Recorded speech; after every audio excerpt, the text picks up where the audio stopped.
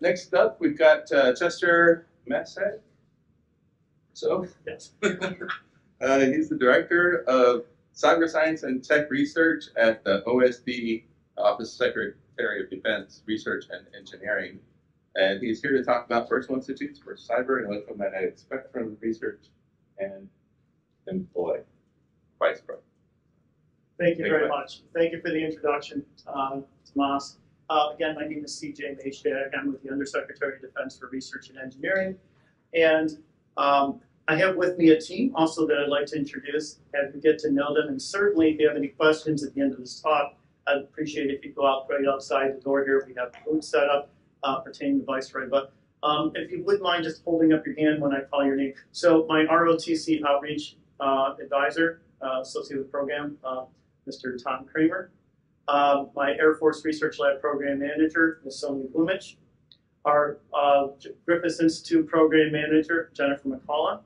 And our Chief Talent Officer with the Griffiths Institute, Alyssa Walter. So feel free to go on and talk with them after the meeting. So if we could, I just click here. That works, or the down arrow. Okay, that works. It doesn't work. Let's do that. All right. Okay. So just the bottom line up front, what I hope to accomplish here is just to give you a background about the VICEROY program, what motivated us to start the program, how it's expanded over the past 3 years, tell you a little bit about some of our success stories, and then hopefully if you're inspired by this, you're excited about the product that we're producing, the students that we're producing, then I'd like you to consider coming to talk to us about either being a Maven summer internship host site or signing up to be a recipient of some of the interns that come out of our program or potentially hiring them when they graduate. Becoming a VICEROY seminar series speaker. We have seminar programs to help inform the students about what it's like to work in Department of Defense across a variety of career fields, and more insight and experience will certainly be helpful in motivating them. Finally, as an ROTC or civilian advisor, again, just kind of a friend who works out in the field that can help guide some of our students throughout the program and throughout their career. With that, let me just tell you a little bit about myself. I'll try to keep it short. I'm a native of upstate New York for about 50 years before coming here to the DC area 4 years ago.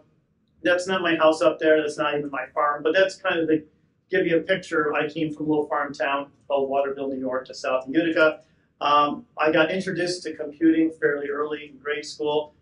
Some of these computers up here, Commodore PET computer, VIC-20, that's what I grew up with. You probably grew up with something similar to that. Some of you were the Trash 80, if you remember that, the TRS-80, right? Yep, so got some of you in the back row with that, right? So we learned how to program in 3.5K of memory. We learned how to write social engineering programs to inflame or otherwise insult fellow students and things like that. So I got an early leg up on cyber back then before we even knew cyber was a thing. From there, I got a degree at Rochester Institute of Technology and Electrical Engineering, and my first project at Air Force Research Laboratory was nothing to do with electrical engineering, cybersecurity. And that's why I'm here today. It's that I got involved with a number of projects, either dealing with network security, digital forensics, intrusion detection, cyber offense, and so forth, which is what actually brought me down here to work for the Pentagon, for the Undersecretary of Defense Research and Engineering. Like I said 4 years ago, works other things that were not traditionally considered cyber, like vehicle security, trying to figure out how to secure things such as this like 3 or 4 ton vehicle, capacity towing vehicle that has many of the commercial standards that we find in our automobiles today. We've inherited those vulnerabilities. How do we secure these things on the battlefield? Also, concurrent with that time, I served as an instructor at Utica University in their financial crimes program, as well as in their cybersecurity program. So I've taught about 80 sections over my career concurrently with the Department of Defense.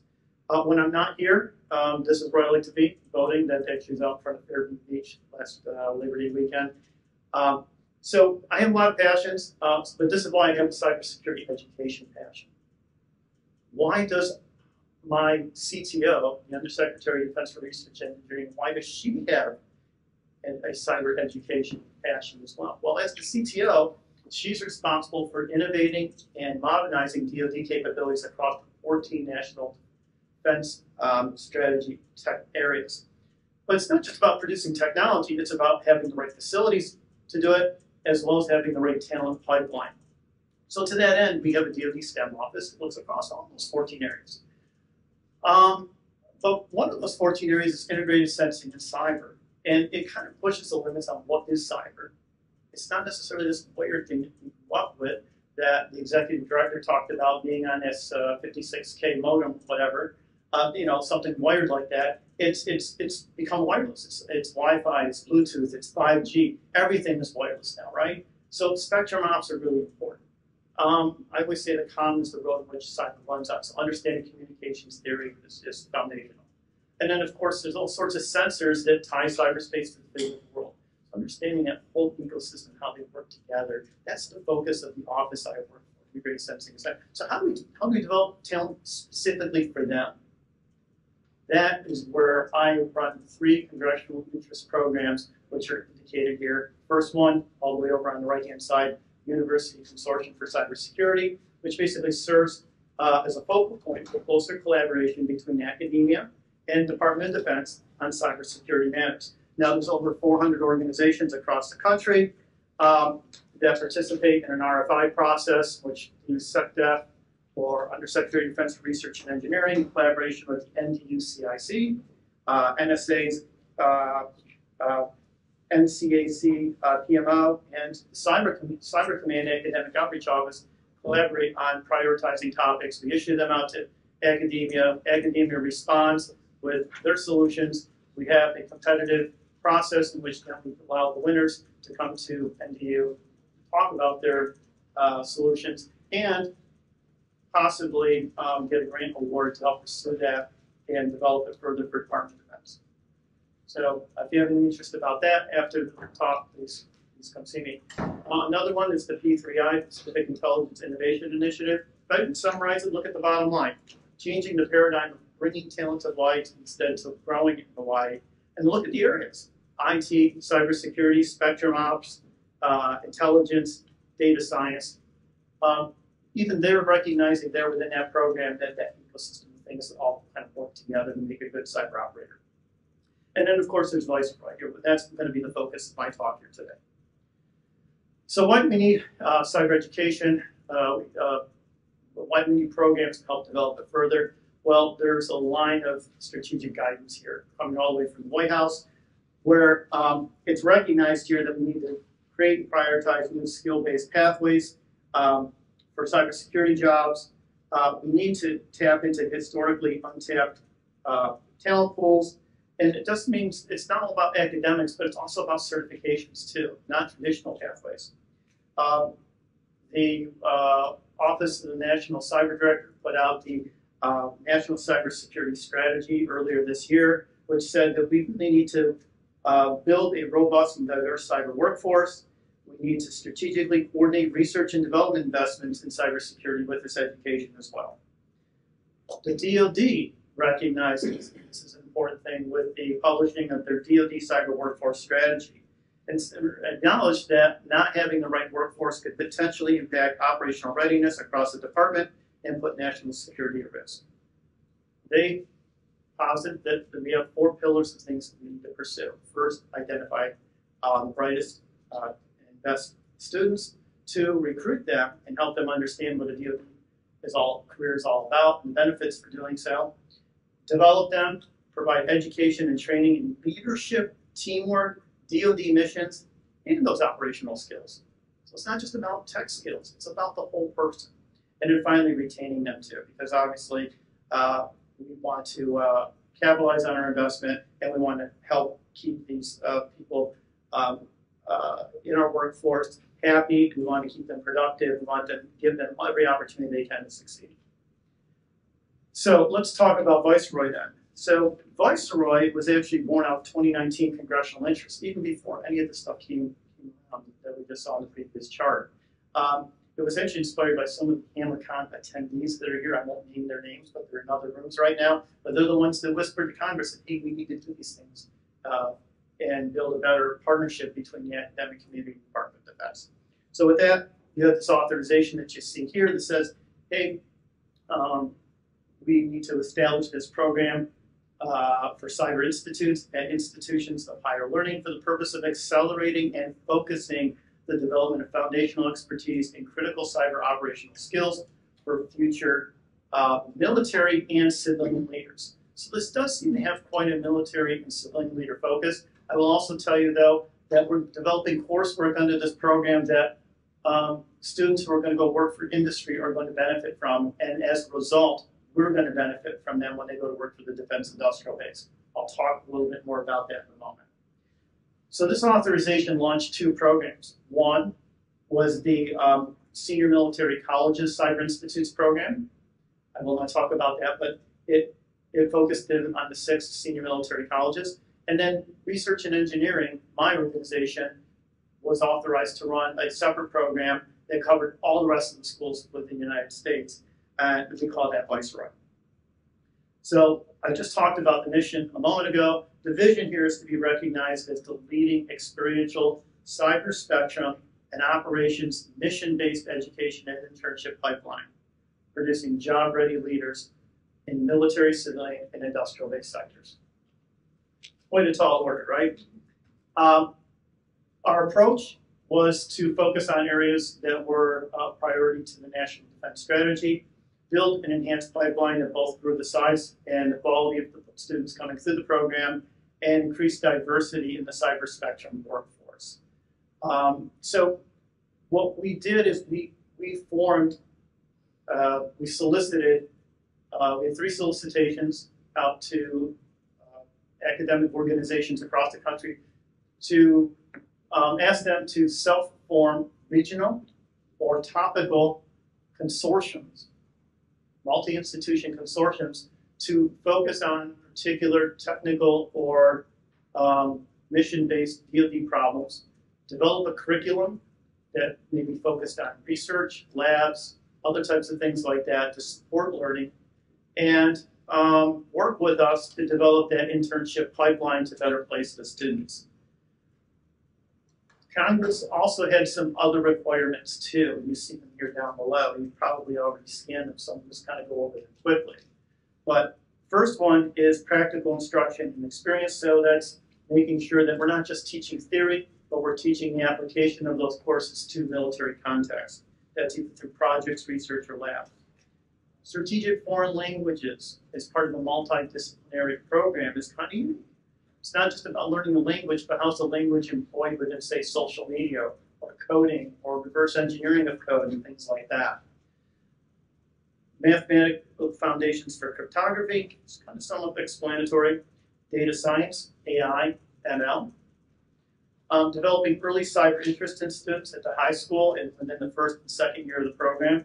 Think about this, all of you who went to engineering school and so forth, took those lead-out courses, right? The student to the left and student to the right. The reason the student to the left and student to the right probably didn't make it wasn't maybe that they weren't smart enough, but maybe they weren't passionate enough to understand why it was they were taking that course and how they were going to apply it to their career. Wouldn't it have been wonderful the first semester that we went to school and we entered into a matriculator program, we had a seminar that explained all about the potential job opportunities in the relation of the coursework.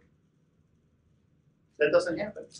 This is one of the roles we're trying to fill with the VICEROY program for cybersecurity.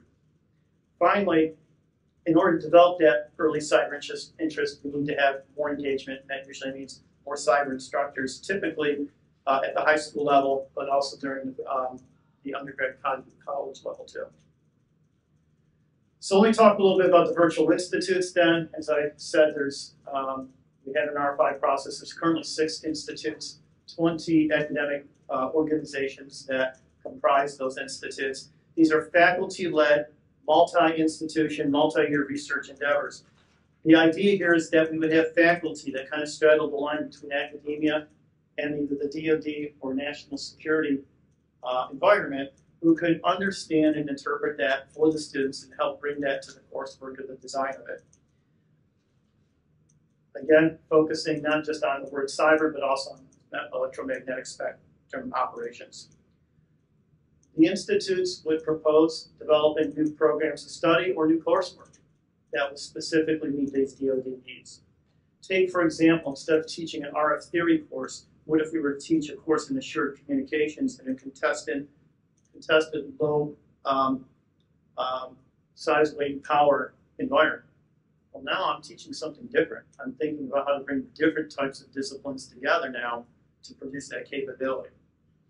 Of course, we've sponsored research projects of interest to the DoD for Viceroy students, and we hope that the desire to have those research projects by the schools drives further school engagement into DoD 6.1, 6.2, 6.3 research opportunities. I encourage them to hold cyber seminars, workshops, clubs, and high-stakes mission context type competitions.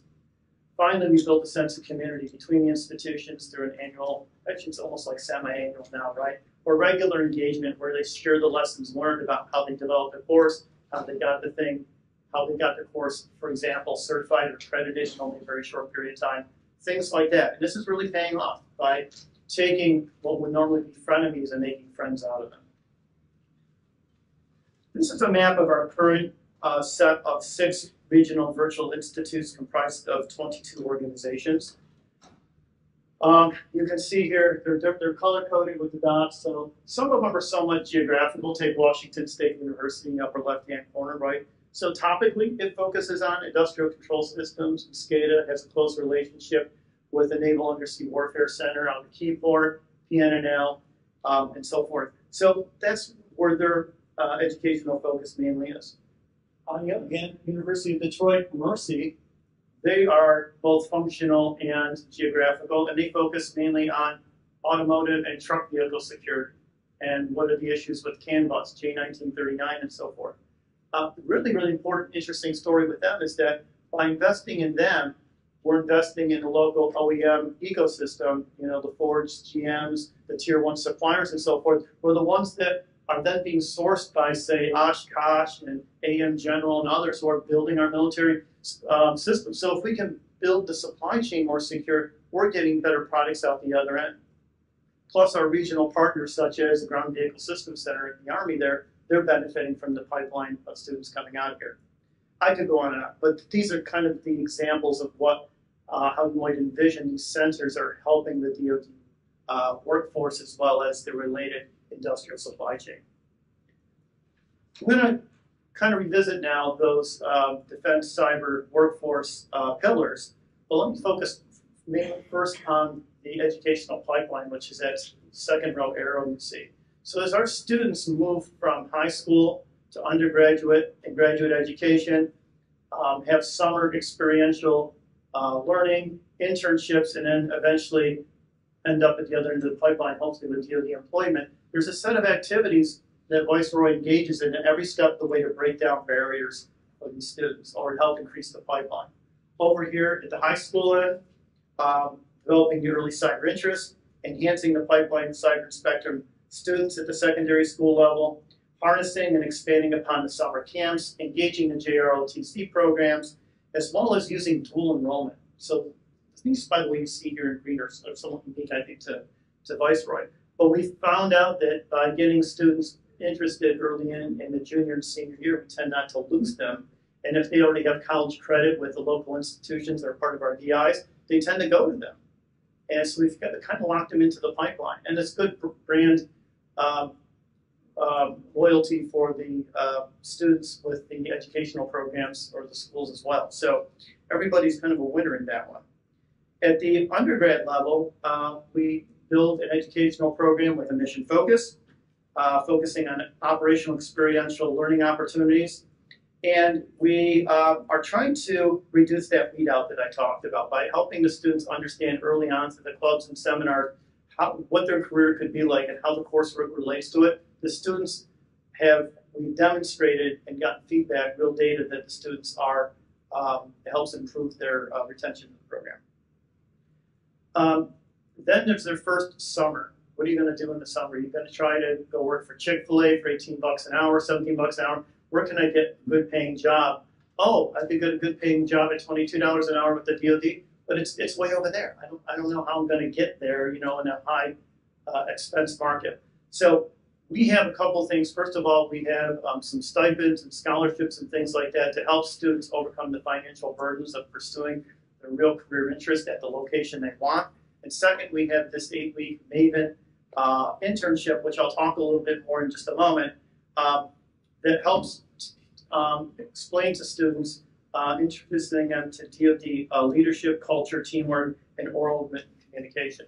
Notice that those are direct tie-ins from the DCWS. Following that first summer and that first Maven internship, they're free to pursue other internships at other DoD sites, and we help place them. We help find them. In fact, in many cases, I don't know how many of you have tried to hire a student or are a student or were a student and tried to find housing for just 3 months in a safe place, affordable place, and expensive market. You can't do that. We have a team at the Griffiths Institute that helps our students do that, even helps them provide them transportation. Some of our students never owned a car. They lived in a big city someplace. How are they going to get back and forth to work? We help them solve that. We help them pursue their dreams.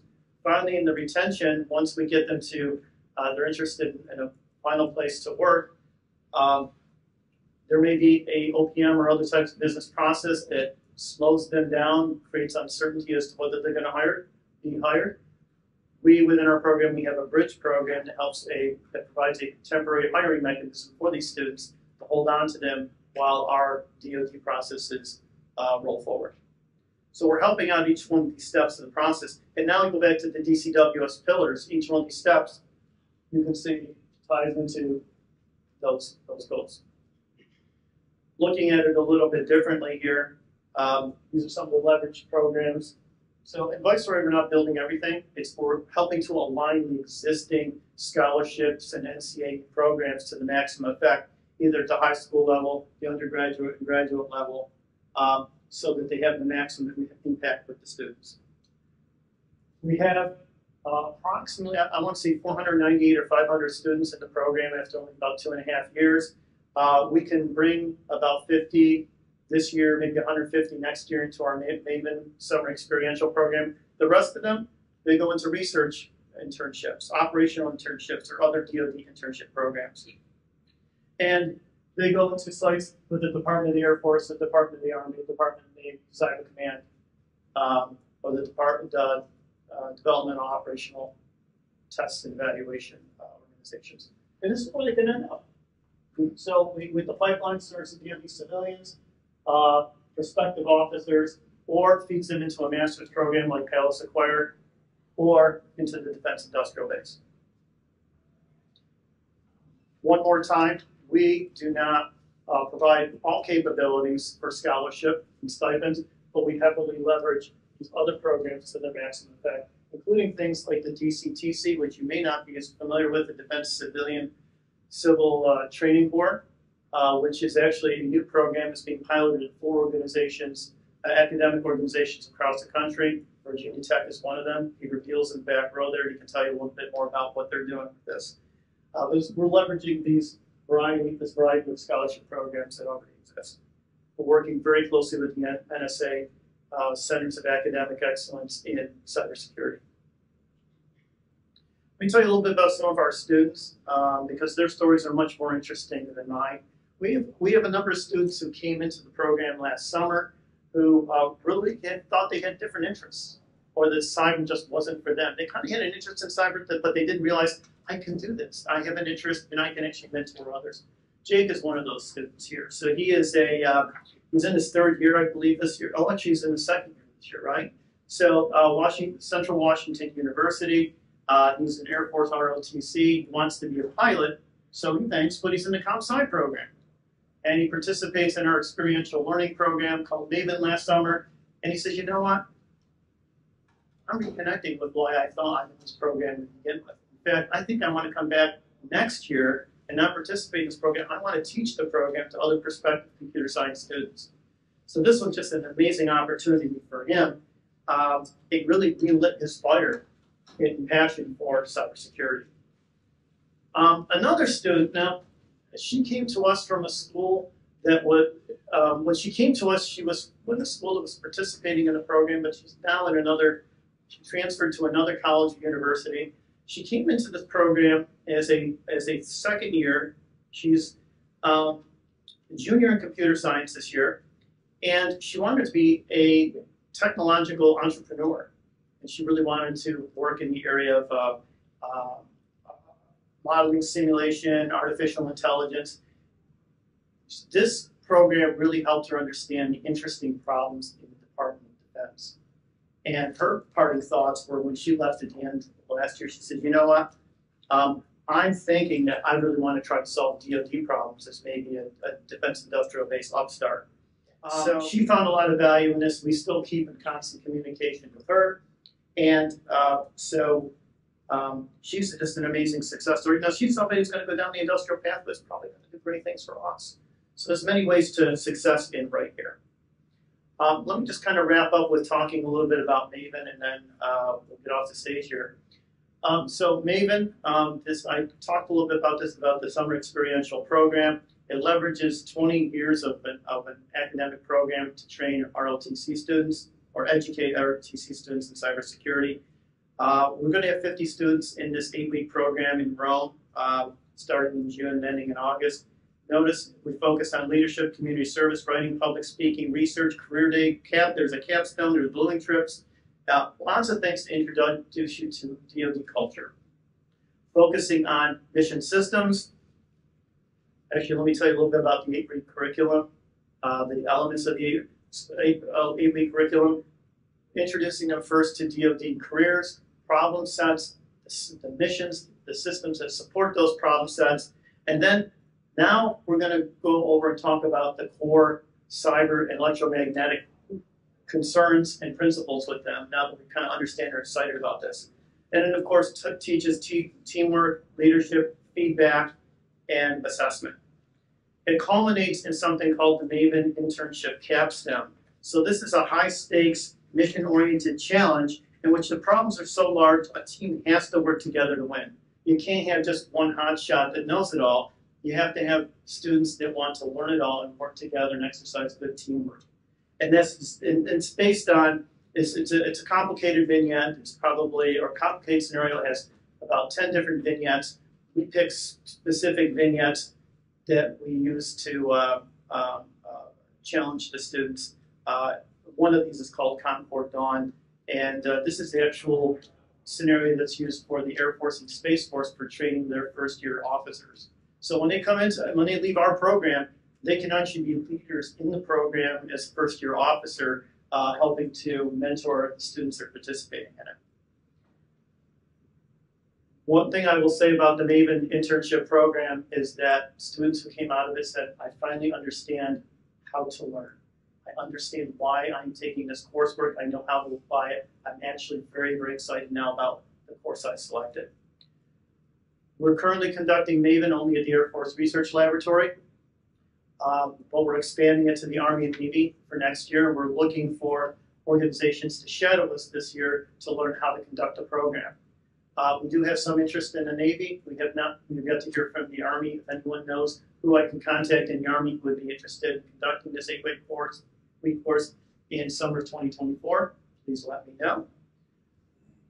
And there are resources available to do this, so we're not just asking you to do it out of your own pocket. We also have internship sites across the country in which we've established places for students to live, transportation, and so forth. We have 4 major sites, but we have 34 DoD internships that we're conducting this summer with our interns. We have accomplishments too. I think in the interest, of time, I just need to get to the end here and just want to let you know that how can you get involved? If you'd like to be a summer 2024 Maven internship host site, you don't have to be a research organization. You can be a test and evaluation. You can be all sorts of different types of organizations to host this. Please let us know. If you'd like to receive our interns or receive our students when they're ready for employment, please let us know. We'll get you into the pipeline. If you want to inspire students by being a speaker, please see us. We'd love to hear about your experiences. And then finally, if you'd like to be an advisor to our cadets or civilians, we'd love to have you on board. With that, I just want to say thank you for your time. I am out of time, unfortunately, so it doesn't look like I'm going to be able to take any questions. But again, please see us outside at the booth after the session is over.